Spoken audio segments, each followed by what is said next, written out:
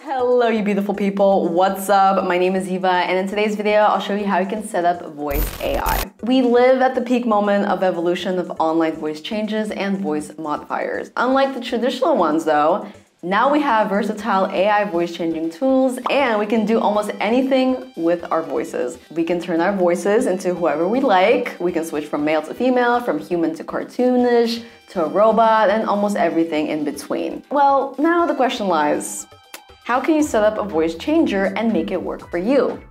Well, it's possible. So without further ado, let me show you how it's done. There's a tool out there called Voice.ai.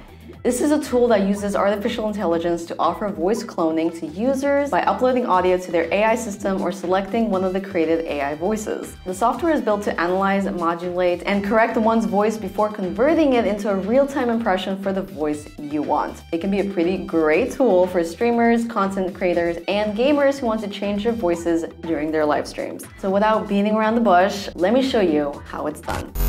Okay, so this is how you set up Voice AI. First things first, go on voice.ai. You download it by clicking on download now, and you can redirect it to a new window page and just click on open App Store. So wait until the installation process is done and just click on open and OK to allow Voice AI to access your Mac's microphone.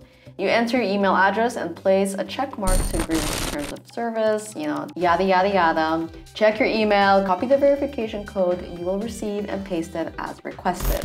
And you're all set. Once you have completed the download process and created an account, you can explore its features. You can proceed by selecting your preferred voice from the library, and after you've selected your voice, you can either hit the record button to capture and change the voice in your clips, or use the live streaming mode. What's great with the live mode is that you can hear your voice changes in real time as you speak. It's just brilliant. However, from what I experienced with it, the voice AI servers are at max capacity and you might be put on their wait list, which is unfortunate. But you just have to wait a bit until they let you in. Okay, and that's about it for today's video, you guys. Thank you so much for watching. Don't forget to like this video if you found it helpful. Subscribe to this channel for more exciting AI content, and also feel free to comment down below if you've got any questions for me. Until next time, bye guys!